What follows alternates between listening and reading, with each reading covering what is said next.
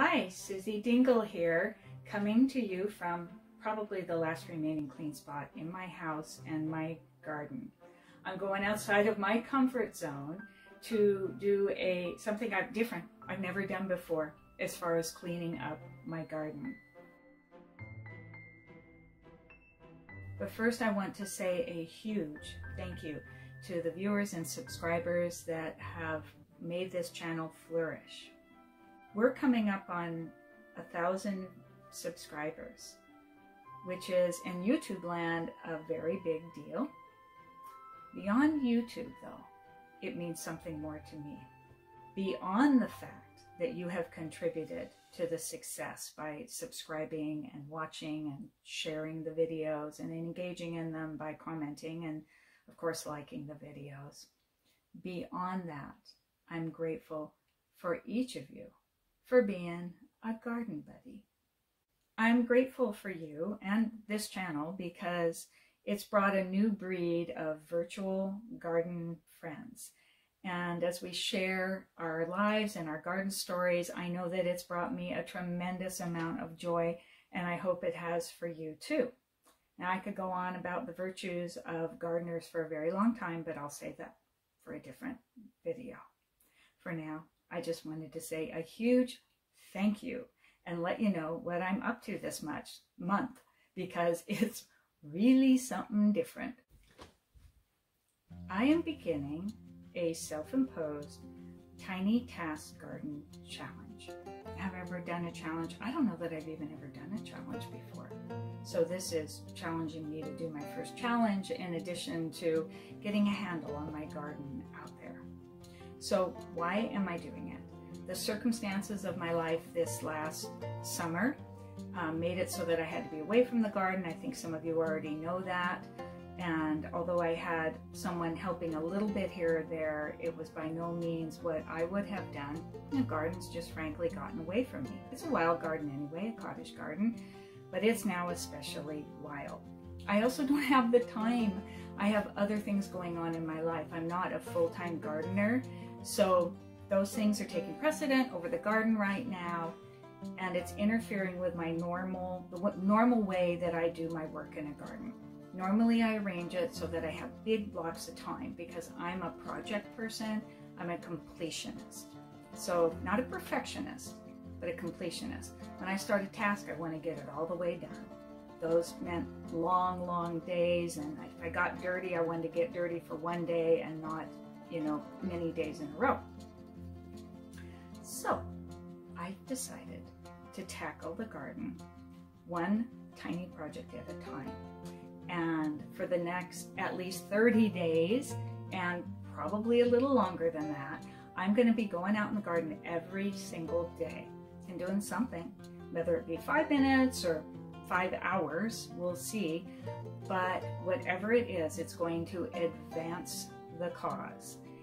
I'll be posting my videos every single day, my short videos. Here's a list I'm going to put up here of the types of tasks that I expect to be doing. And they go beyond pruning and weeding and planting and cleaning.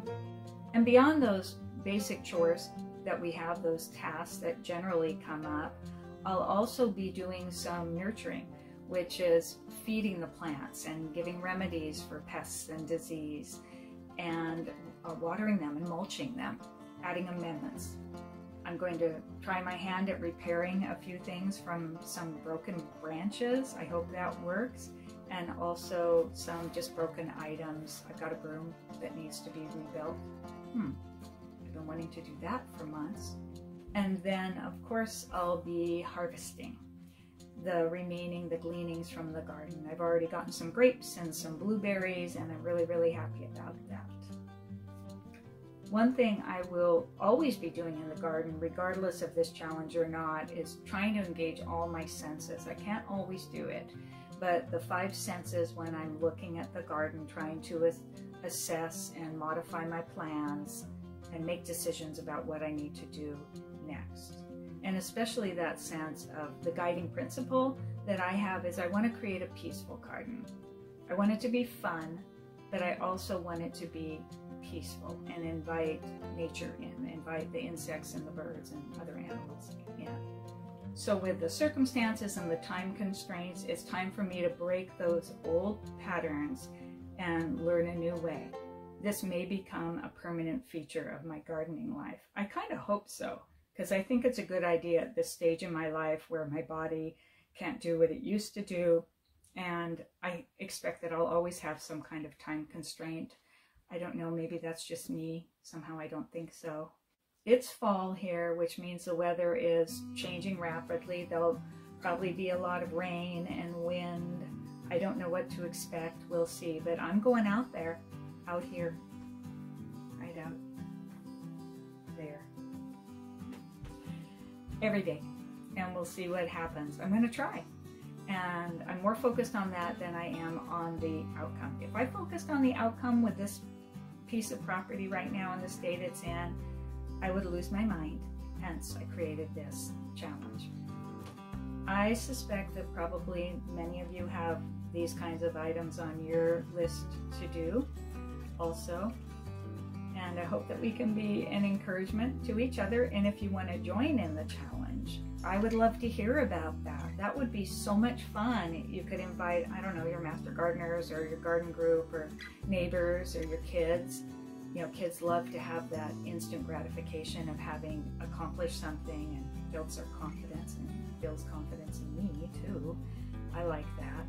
So for now, over the challenge, expect shorts every day, and then I'll be putting in some longer videos as I can, and also as perhaps some milestones come up. I think there's a few things to celebrate beyond the fact that we might reach some new YouTube numbers. And again, for that, I am so grateful. Thank you all, and until next time, and there'll be many next times over this next month, keep dreaming in the garden.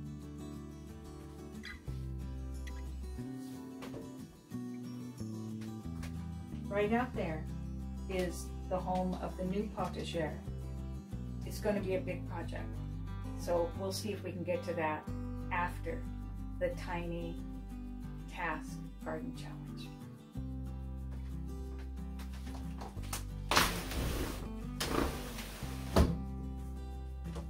Hey, I'll start right now.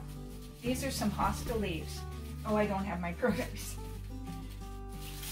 But these are hostas right here growing in a window box. And I don't want to rip them out, so I'll have to wait. But here, I'm pulling a few weeds. I can do that.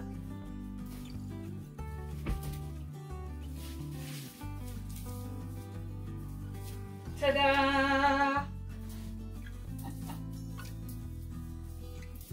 Let's see if I can hit a compost pile over there. It's not really a compost pile, it's just my weed pile. I did it.